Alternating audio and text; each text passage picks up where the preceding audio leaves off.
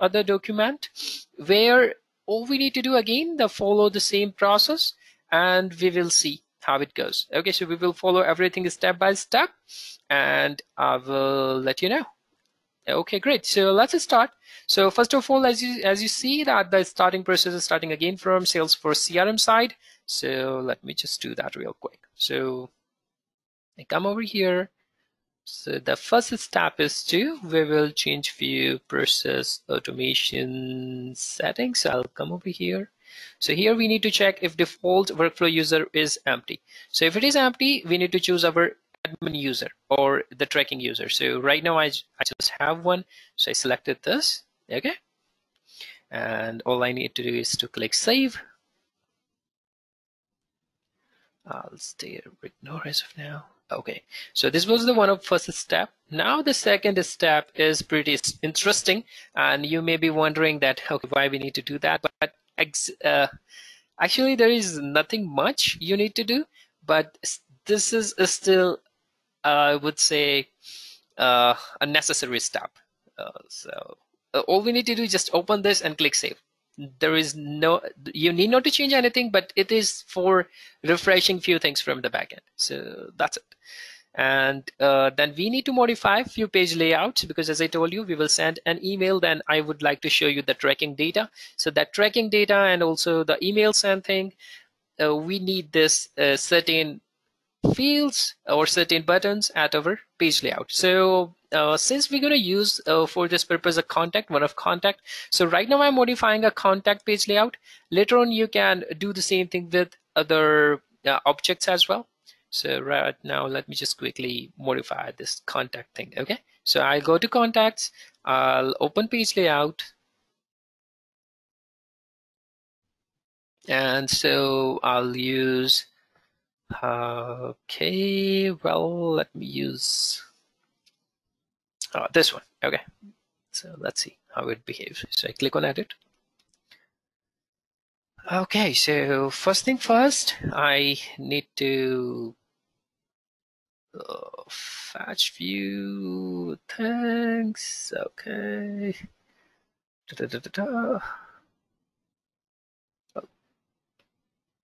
So email sends, this is one of the thing. I just picked this up.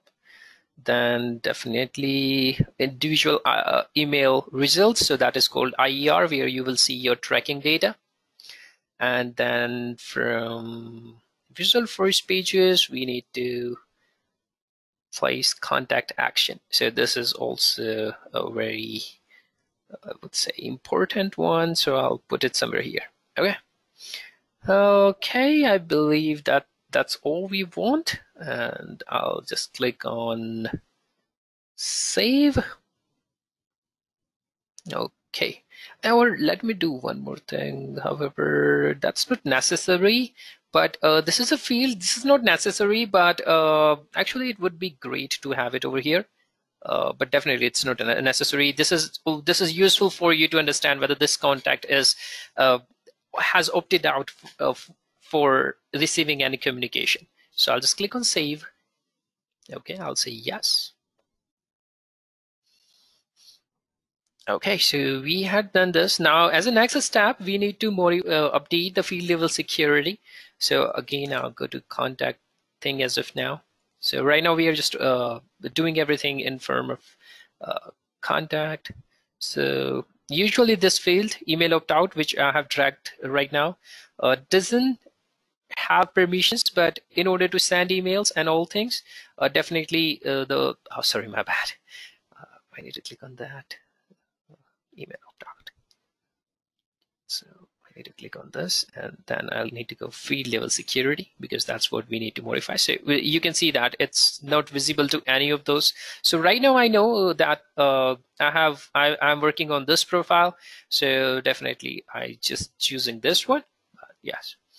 So or easiest way to is to visible to all, but that's up to you. Like that's just something which you can decide later on.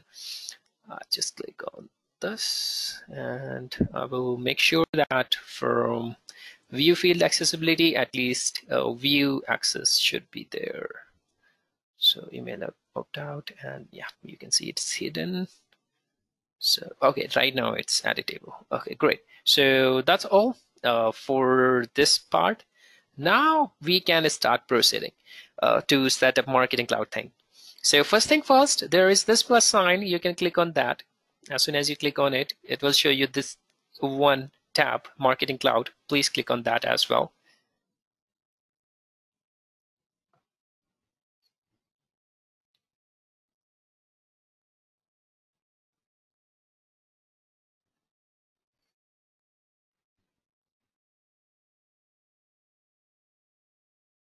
Okay, so this is the first thing which it will ask you if you had followed all the steps correctly. So definitely you need to click on verify and press OK.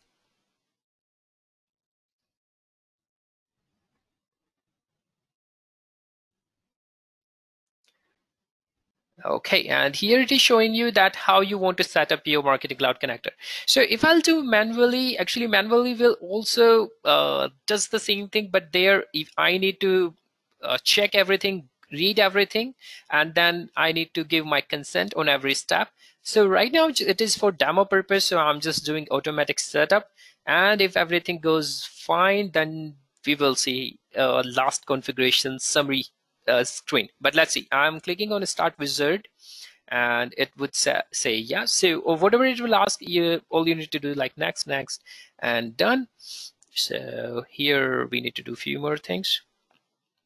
So it will ask whether we have taken care of this, all of these things or not, but we do.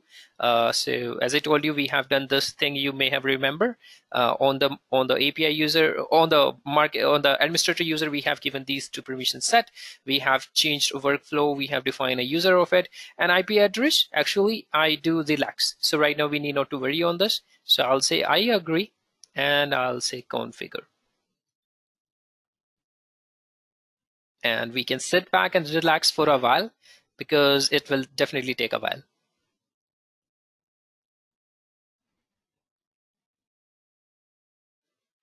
Okay, so as I told you, if everything went well, then definitely you will see this window. And all I need to do is to click OK.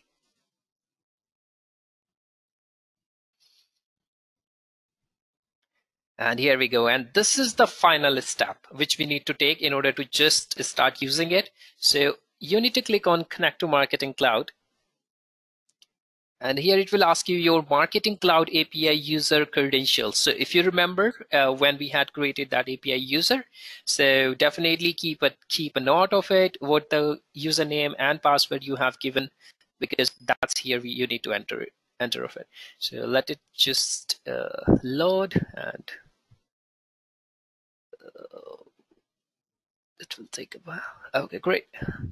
Okay, oh, my bad. Actually, it has taken one of different user because I believe there was a active session from my side. My bad. I'm so sorry. Let me just take one step back. Give me a one moment. Let me log out from that user as well. Okay, just one moment. Give me a few moments. Okay, guys. So I have logged out from different account. So since this is already showing it has already taken it. So what you need to do is to actually click on this change API user thing. Okay, so this is the one more, I would say, a step I will give you. Maybe by mistakenly, you will also land up into this problem. So click on that and click again to connect to Marketing Cloud. Yeah, here it will ask my username and password. So I do remember my username, which was web_API. And next, and it will ask my password. So I do remember my password as well.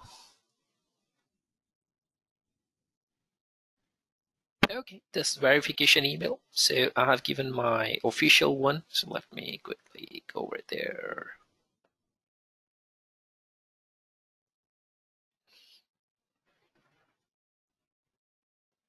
Okay, so I had received this verification code. I'll click on verify. Okay, it will ask you a few security questions because this is the first time I'm logging with it. You can, okay, I can hide this. So give me a moment. Okay, so I have just entered the information what was asked, and here it will show you this screen. Okay, so here we also need to do a few modifications, such as definitely if you want to send out an email, so I check this box. Most of the settings you can leave empty, but right now I'll choose the target audience, like to whom I can send this emails. And if you also want to add exclusion, you can define it, but right now our purpose is to send, so I'm not going into that part. Okay, enabled objects you can definitely use. You can choose few objects out of it if you want to. Majorly we use account, case, contact, and like plenty of it, but I'm just choosing few just for the purpose, for like where exactly I can put, I can send trigger sends and all. Okay, notification. So this email is actually beneficial if there is something goes wrong with your connector, so you will get notified at this email. And for tracking, you can right now I'll choose that tracking at every level, but that depends. You can define the tracking frequency that you want it at hourly basis or daily basis. That's it. Campaign member tracking is also can be enabled, but I'm not going over there as of now, and I'll just click save. Okay, so here we go.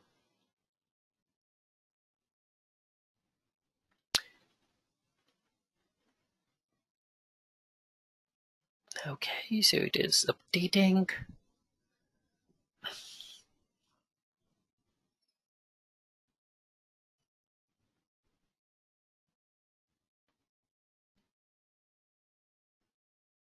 Okay.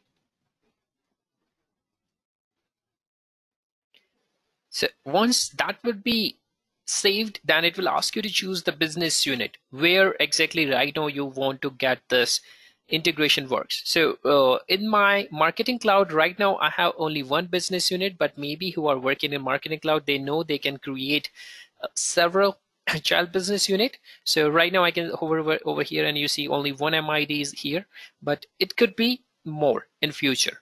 So that's up to you. Right now, I'm just selecting this one only because as I told you, I only have one. So I click on this and save. And I would say if you have done this, then congratulations, connector setup has done. So as a next step, as I told you, we're gonna send an email and we will see how it delivers.